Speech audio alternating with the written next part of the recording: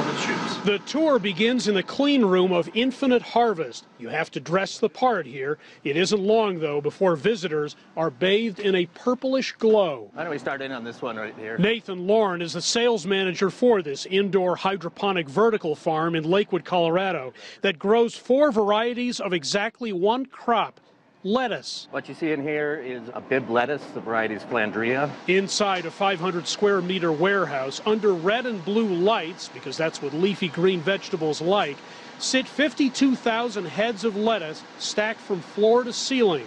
An automated system controls the variables that allows these crops to survive and thrive. Whether it be temperature, humidity, CO2, water temperature, light schedule, the list goes on and on. Welcome to at least a part of farming's future. All of those problems that we see in agriculture as we know it are more or less solved by an operation like this. Problems like soil-borne contamination, labor costs, and drought. No need to truck food long distances, trips that often lead to food waste.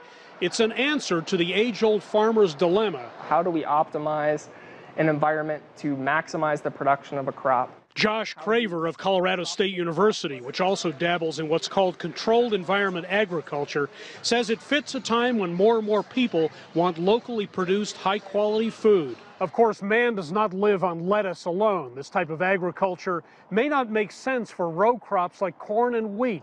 And while LED lighting has made indoor farming much more possible, it does use its share of power. It is relatively expensive to have these structures and to manage these structures year-round, but what you get in return is this premium, high-quality crop that can then be oftentimes sold for a premium. Infinite Harvest is constantly tweaking its treatment of lettuce, which can be a bit finicky. You can ask a plant to do something, you can't tell it to do something.